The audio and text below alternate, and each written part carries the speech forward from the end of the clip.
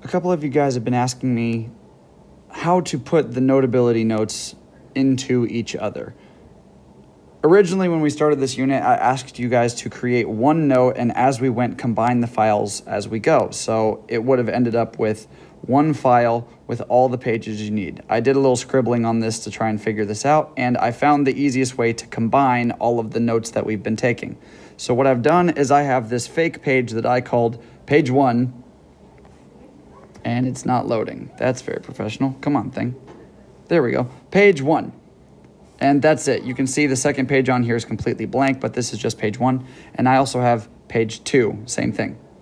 Nothing on the second page. The easiest way for me to figure this out is to know what you want these to end up on. In this case, I'm going to try and stick them onto this page 1 document. So I leave that alone and I go to the thing I want to move.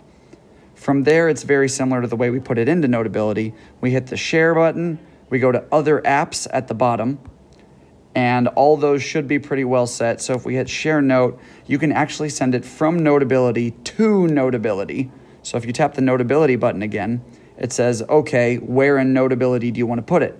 If you hit add another note, you can choose where you want it to go. In this case, I want it combined with the first page. I want it combined with that thing that we've been working on. So all I do is hit next and import, and it should take all of the pages from this file and drop them onto page 1. So if I hit the page 1, you will notice now we have page 2 combined with it. I think that's the easiest way to send your files, the easiest way to combine them, and the easiest way to make your teacher happy. Hopefully that works. Good luck.